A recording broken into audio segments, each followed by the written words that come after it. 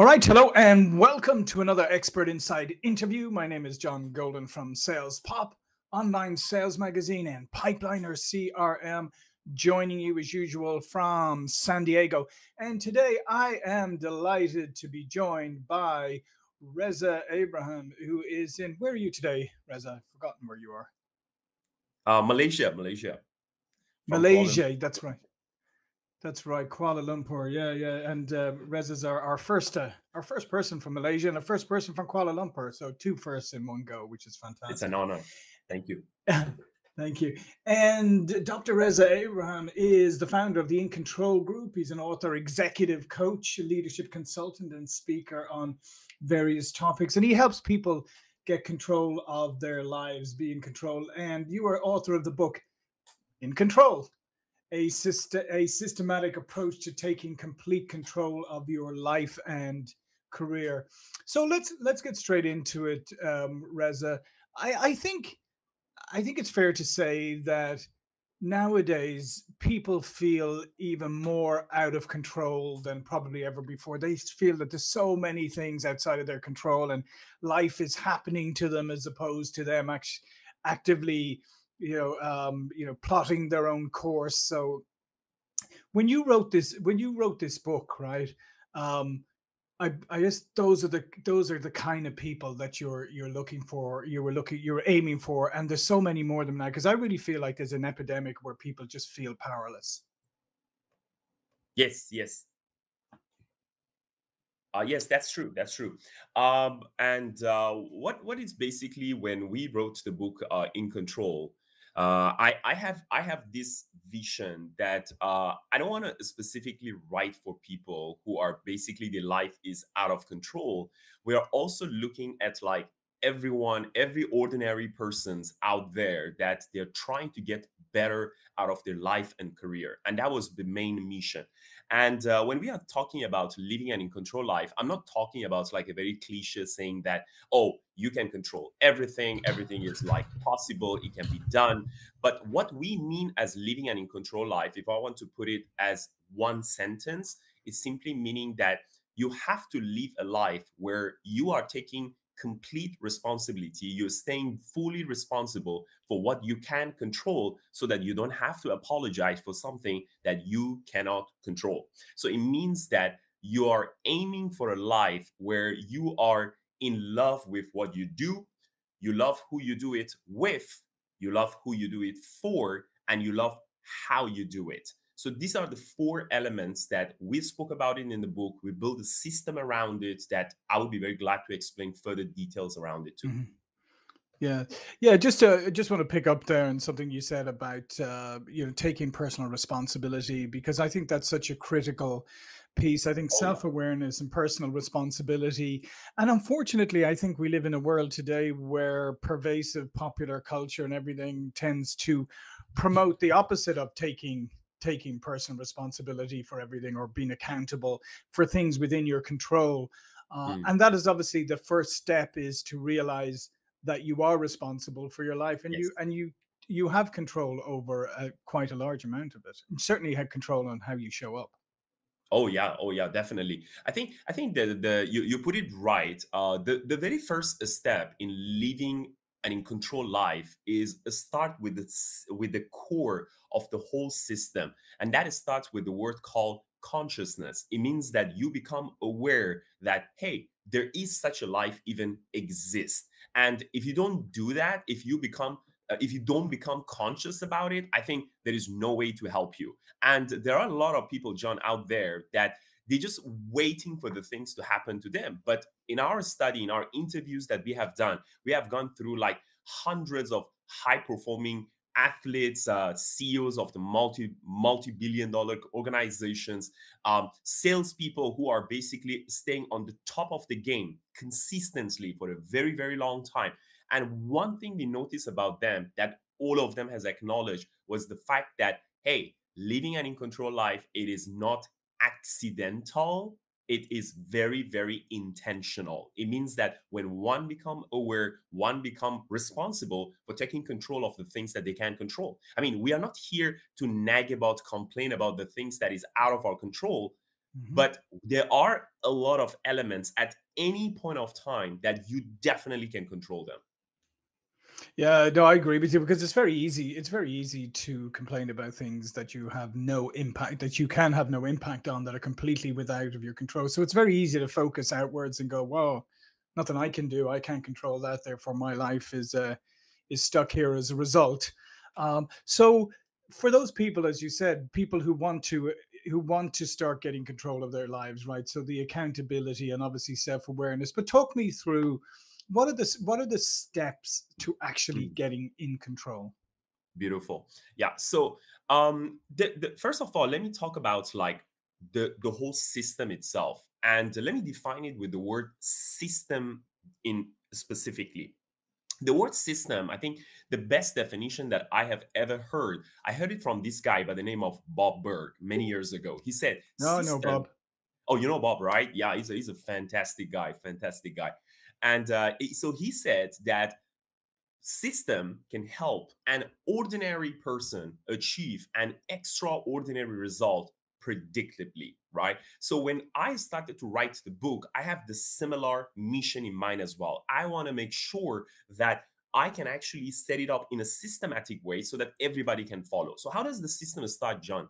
The very first step, which is the core of the in control life, it's consciousness, right? Then we need something to hold this system together, which we called it in the book as cornerstone. There are three cornerstones that build the whole system on top of it.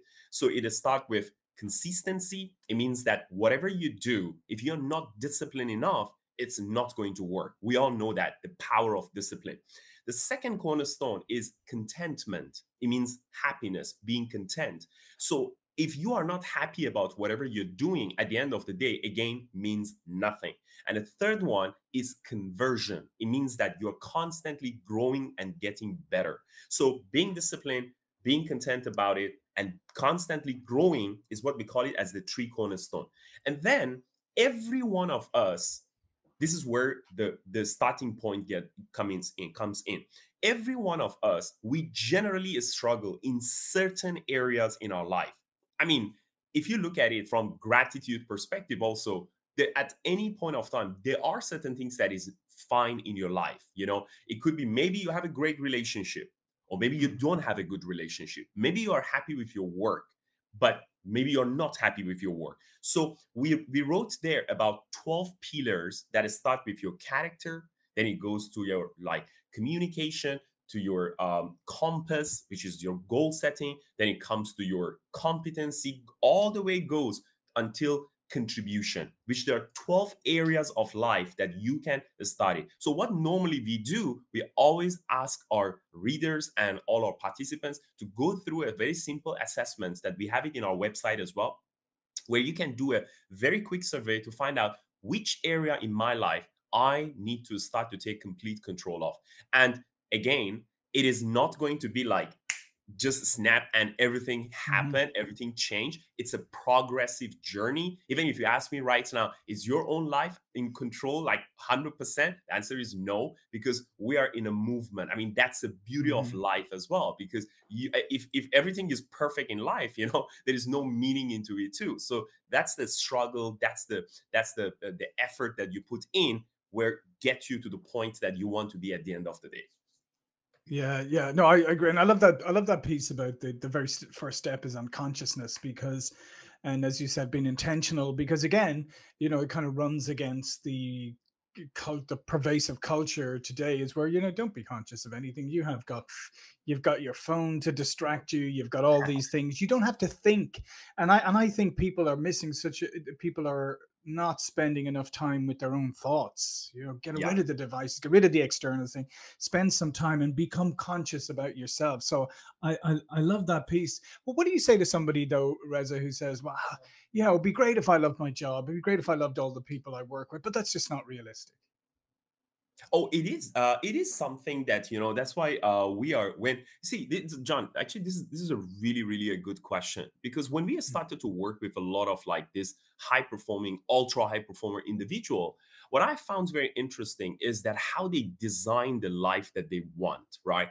I have seen a lot of people that they are in a relationship, they are in a job, that they are not enjoying, they're not very happy about it, and they do nothing. They simply stay there because they say, oh, I have my commitment. No, this is what I always tell people. I said, the day that you cannot honor your boss, you cannot honor the organization where you are, the job that you have, the relationship that you are in, is the day that you need to make a decision and exit. Don't stay and complain. Don't stay and just like nag about it, right? You see, you can take action. I'm not saying that, all right, so you hurt me today and you're just going to resign tomorrow. No, put up the steps forward, right? So, okay, what is the step? In 3 months to 6 months, frankly speaking, I found that you can change a lot of things. In fact, the system that we spoke about it in the book itself, about like the habit trackers, that how you can actually transform yourself, meaning that you can actually fall in love with certain things, you can change your stuff. It's basically a process of 100 days, meaning that in 70 days, which is what we call it as a 10 weeks. In 10 weeks, you can change a lot of things. Sometimes you just need to update your resume and start to apply for something else. Like, why do you have to stay and complain? That's where Mhm. people get it wrong. It means that it's a decision. This is one of the pillars in the book, which we call it as a courage, right? Your ability to get out of your comfort zone and do something you have never done before. And making sure that you love what you do, which most people, they love what they do, and you love who you do it with, and who you love who you do it for. It can be tick too. And I personally, John, I have seen a lot of people, they love what they do, but they hate the people that they're doing it with, and they are still in that job for the last 10 years and still complaining. Then Yeah. why are you there? As simple as that. Exactly, and one of the other things though I think is interesting, Reza, too. I think is questioning what you don't like, because sometimes maybe you will say, "Oh, I hate my job," or "I hate my boss," or "I hate this," but that's not really true. It's Yes. something else. It's something else, and you're just projecting it and saying, "Okay, that's where I'm going to focus right now," and every little thing is going to irritate me because. But you have to kind of come back and actually figure out what is it that's actually making you unhappy. Is it really your job, or is it something entirely different? Yeah, I'm 100% agree with you. In my job as an executive coach, I have worked with a lot of leaders and individual in different organizations. So when I go through the coaching process with them, so one of the common things, like, we start in the coaching, people come to me and say, like, I hate my job. Look at Mm, these people, what they wrote to me. Just a few days ago, I was having an experience with during one executive coaching. There was this senior VP in one of the multinational companies. He came in, he went just through one 360, 360 feedback. And then he mm, came in, he put the paper in front of me and said, look, Reza, look what they wrote there. And this guy had no shame, blah, blah, blah. He was like really, really upset. He was so disappointed. And then I asked him the same question. I said, what do you love about this report? And he was completely caught off guard, because he was expecting me, to say like, mm, oh yeah, you're right, these people are so wrong and so. But sometimes, we also need to ask ourselves, right? Is it really something that you're just cornering yourself, and you are so bothered about certain things that actually doesn't really matter? Yeah, meaning that, even in the same things, John, apply in relationship as well. People walk away from a relationship because they are unhappy about 20% of the things, and they are yeah. happy with the 80% of the stuff. And then they move into another relationship, then only they find out that, hey, there is 20% is missing on the other one too.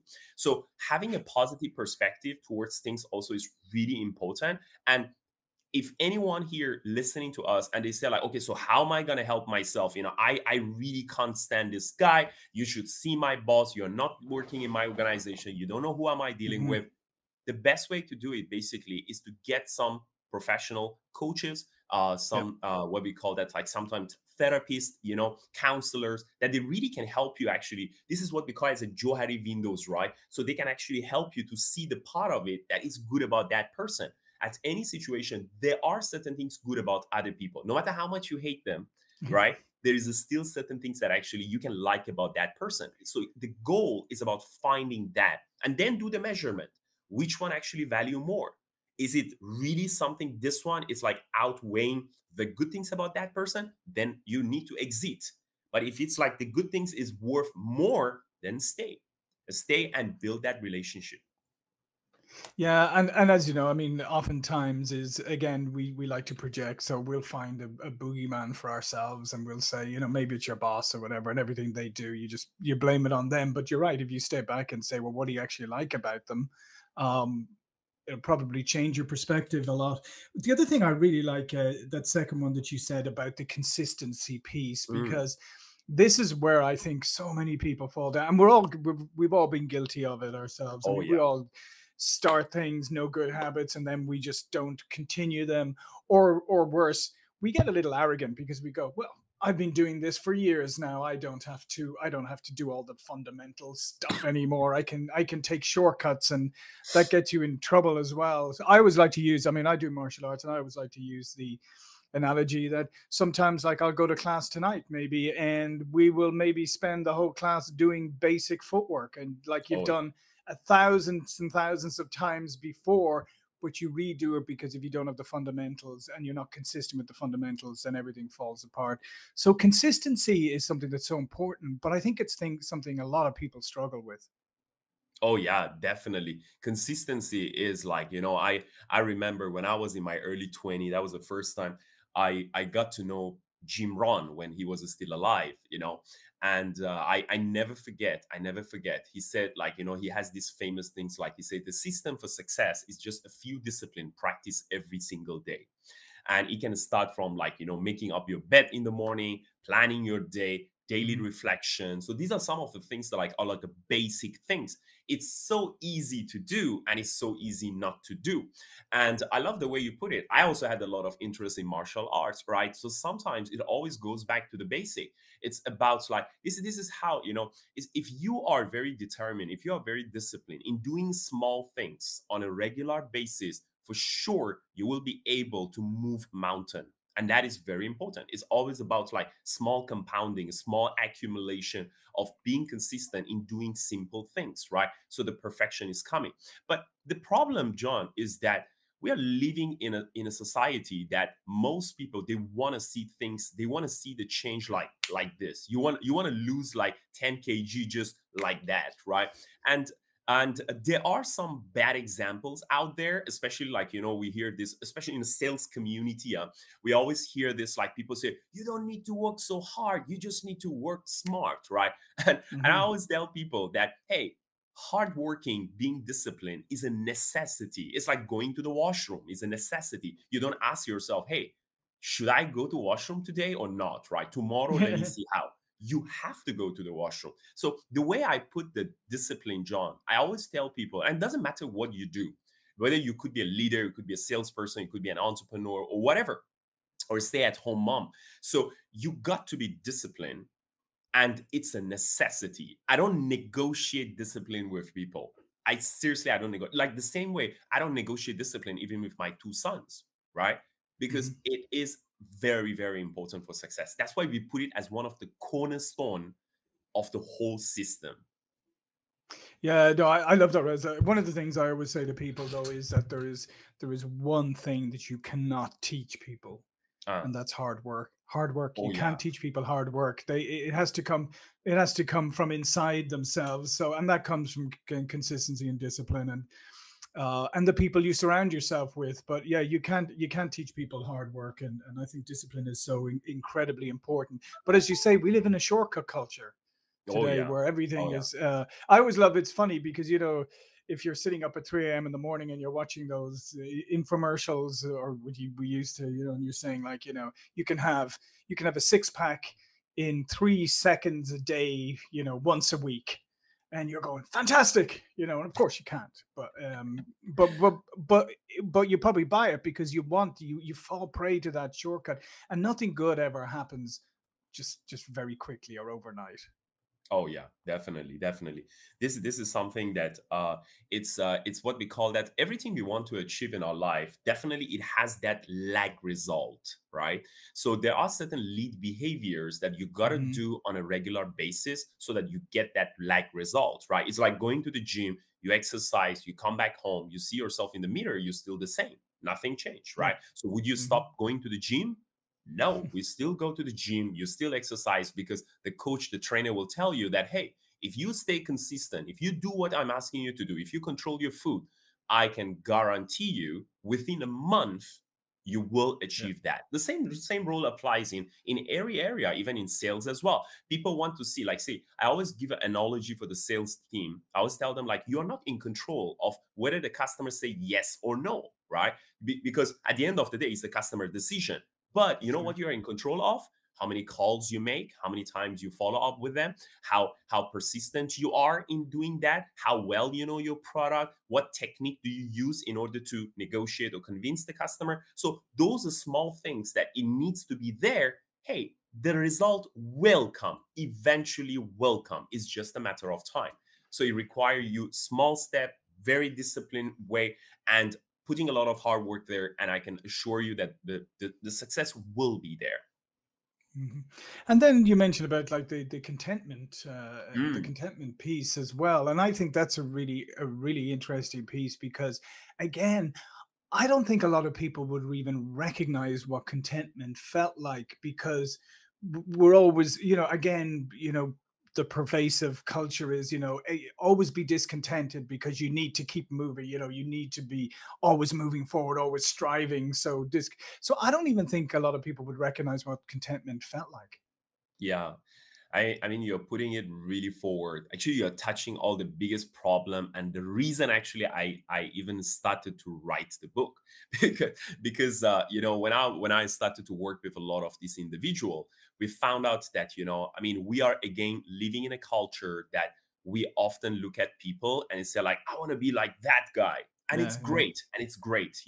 Frankly speaking, having a role model, having a desire, having the hunger to do more, achieve more, this is something that it's awesome. It's really, really awesome. But also at the same time, there are a lot of things that is currently fine in our life. And if one person does not realize that you got to learn to be content, it means that be happy where you are right now and enjoy the journey while you're Mm. achieving the bigger goal, you will never gonna be happy because it's like the examples that we always put is that people would say like I want to become a millionaire, but the thing is once you achieve the million, then you meet someone that who is like a billionaire, and then you will, Yeah. oh my god, so now I have to reach that guy. So there is always another mountain to climb. There is always a next goal that you can go there. So the key that people are missing here is to learn how to be happy right now, how to be content right now. So the definition of the contentment that we put in the book is about living a life with no regrets. Because Mm. the last things, John, one thing that I always is scared of is that you reach to the last day of your life and you notice and you realize certain things that you could have done it earlier but you just didn't do it. Mhm. So that's the part that we all have to be very conscious about it. You have to constantly assess yourself. That's why yearly goal setting is super important. It's so important always to assess yourself where you are standing right now and making sure you remind yourself. In the book we talk about like happiness reminders. Sometimes you just need to remind yourself that be happy, be Yes. content, don't forget. And having someone to remind you of that, that is really, really helpful. Yeah, it always reminds me. There's somebody I know who's a writer and a movie director, and he calls his company Roses Now, and it's what his Roses father now. you Okay. Roses Now, and here's why. This is his father. That was his father's catchphrase, and his father always said like, "Give people roses now," but also, as you are walking through life, stop and smell the roses. And I think Oh that's yeah, what you're yeah. talking about. I think in our lives there are roses around us that we walk past every day and we never stop to smell them and appreciate them. And that's what as you said, there were probably fantastic areas in our lives, areas of really content. but we focus on the discontent. We don't stop for a moment and say, oh, look, this is a beautiful rose. Let me smell this for a moment. Yeah, it's so hard. It's so hard. That is something that, especially when we are living in a fast moving world that we are right now, it is really, really difficult to do that. So that's why I always tell people that if you are struggling in this area, I give you one very quick example, John. Mhm. I had this problem with my two boys. Every night when we wanted to basically go through the similar routine of like brushing your teeth and all, and my Mhm. kids were very small. It was like, one, he was like about 3-4 years old, and I love this kid unconditionally. My love towards him is very, very unconditional. But having two boys, a small boy under the age of like 5 years old, it is very stressful. And then we reached to the end of the day, like 10 p.m, and I wanted to basically just go to sleep, and this guy doesn't want to sleep. And I noticed that I was getting angry at him like every single night. And I did a like really a conscious awareness exercise to find out like what's going on and what can I do to solve this problem. So I put for myself a habit tracker. I said that I'm going to stop getting angry at this boy. So every day that I was not getting angry, I just tick myself. So then what I did was I noticed that I'm missing it. Then I noticed that, hey, you love this boy unconditionally. So what can I do to change myself? Which I wrote that story actually in the book as well. I wrote to myself and I printed out, I just put it up there that, hey, Reza, you love this boy as much as your life, so he's very important to you. Look at him. He's just a small boy and he wants to enjoy your life. Smile right now. So I put the reminder there, John. And then every single night, whenever I was about to get angry, I just look at that printing there and I smile and say, contentment. So that is something like, sometimes people just need some help. You might want to put a sticker for yourself, something, a reminder, because we are human beings. There's so many things going on in our head, and sometimes there's a small opportunities that you could have been happy, you could have made someone's day, you could have complimented someone, but you just didn't do it. Not that you didn't want to do it, because you forgot to do it. Yeah. So reminders. I love reminders.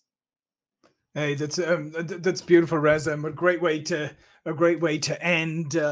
Again, all of Reza's information is going to be below this video. Get my finger below this video, and the book is called InControl: a systematic approach to taking complete control of your life and career. Before we go, Reza, please do tell people a little bit more about yourself and what you do. Oh yeah, so I am my core effort, of course, like beside being an author, I'm also a leadership and sales consultant. So I do management consultancy. I make sure I work with a lot of multinational companies right now. Across the world, so we travel a lot now. We already started to travel, and so my main area is always around leadership and sales consultancy. So this is some of the things that we do on a day-to-day basis. Fantastic. Listen, Reza, thank you again. We could have gone on a lot longer. There's fascinating stuff, and I really, really encourage people, go check out the book and check out Reza's work. Again, thanks, Reza. Thank you for watching and listening, and I will see you all again very soon. Thank you. Thank you.